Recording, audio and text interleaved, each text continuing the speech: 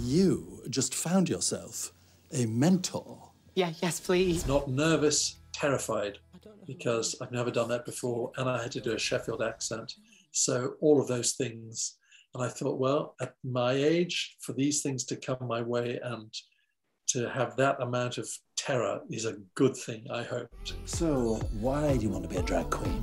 Because it's all I ever dream of. This is a story of an older man who was fabulous back in the day, but feels like he's lost it. And this young man comes into his shop and wakes him up and brings him back to life again. And there's something two-way about it. It is torture to wear heels, and it is very tight to wear Spanx, and it is very uncomfortable to wear 36 double D cup brassiere.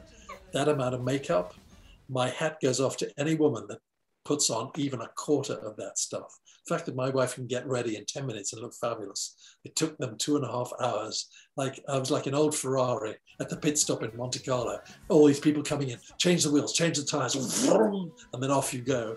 It's unbelievable. I owe that team everything. You're the best friend a boy who sometimes wants to be a girl could ever wish for.